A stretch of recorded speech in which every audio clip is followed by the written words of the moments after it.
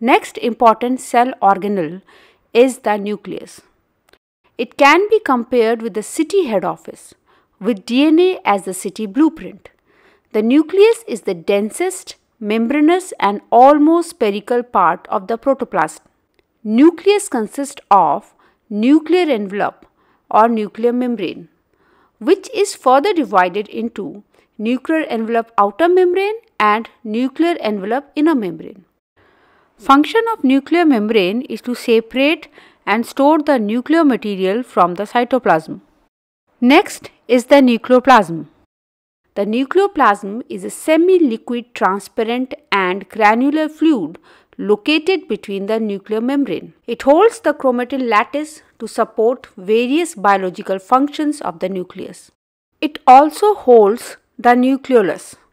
The nucleoplasm stores food during cell division.